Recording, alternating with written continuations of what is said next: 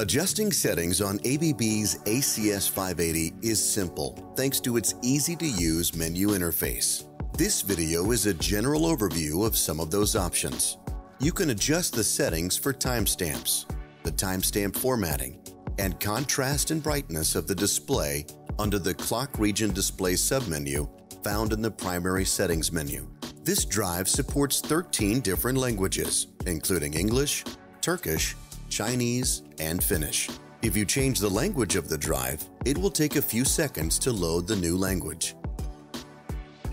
Date and time can be freely set in this menu, and there are several different options to choose from, including the time formatting, 12 or 24-hour formatting,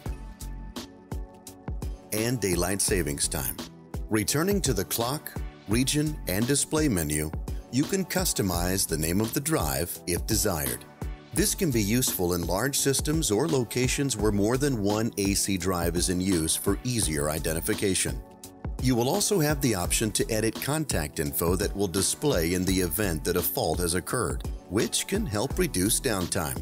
The Display Settings menu allows you to configure options including brightness, contrast, power save timeout, and even an inverted white on black display mode. These are just some of the settings available for adjustment, so make sure to explore the additional menus to tune your device exactly to your liking.